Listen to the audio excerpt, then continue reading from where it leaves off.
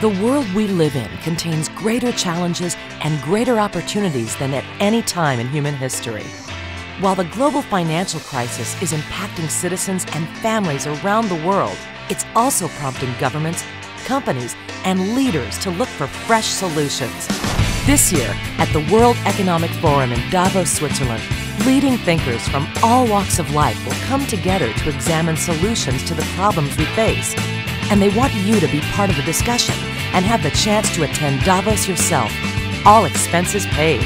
We just have to keep the hope alive. The theme for this year's forum is Shaping the Post-Crisis World. Hello YouTube. Hello YouTube. My name is Dominic Warray, and I'm Head of Environmental Initiatives at the World Economic Forum. Hello YouTube, I'm Maria Barker-Rummer from CNBC. I'm Christiana Manpour, and I'm going to be at the World Economic Forum in Davos, Switzerland, January 29th. The leaders in Davos will be debating key issues relating to the economy, the environment, politics, and ethics.